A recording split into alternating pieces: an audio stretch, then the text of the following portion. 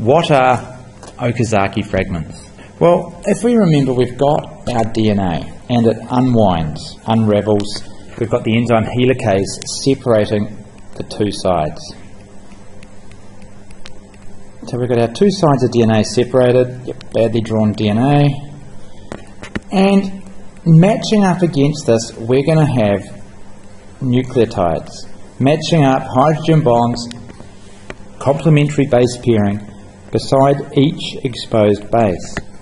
Now, because our DNA is anti-parallel, one side points up, the other side points down, these guys point in the opposite direction on the other side of our newly forming DNA strands. So we end up with something like this. Now, at standard level, your enzyme DNA polymerase attaches.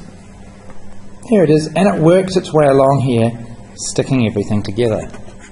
For a higher level IV, there'll be an RNA primer put down, which is where our DNA polymerase 3 attaches and moves along. Now you can imagine here that, from this point, as our DNA is opening here, this enzyme can keep on moving down, attaching. We'll get all the way through to the end of the DNA in one clean piece. But the problem is the other side. The enzyme attaches,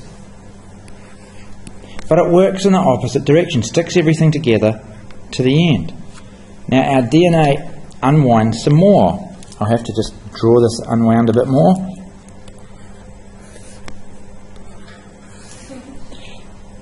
Those have been stuck together already.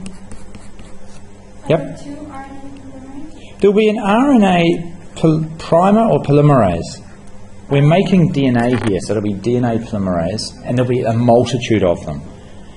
This strand is being made in one piece all the way down, because if we go back to this guy here, it's now moved to here. It's moving along in the same direction the DNA is opening.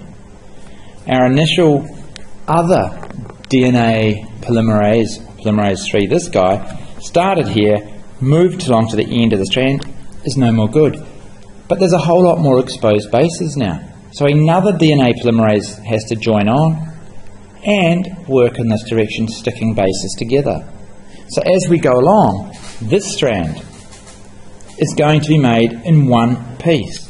This strand is going to be made in many short pieces because there is a gap here. And these short pieces that we make are called Okazaki fragments. In the end, some other enzymes are going to come in. At a higher level, each of these actually started with an RNA primer, short section. The RNA primer is going to be replaced by DNA polymerase 1, and then ligase is going to come in and join each of these together. So we end up with one strand.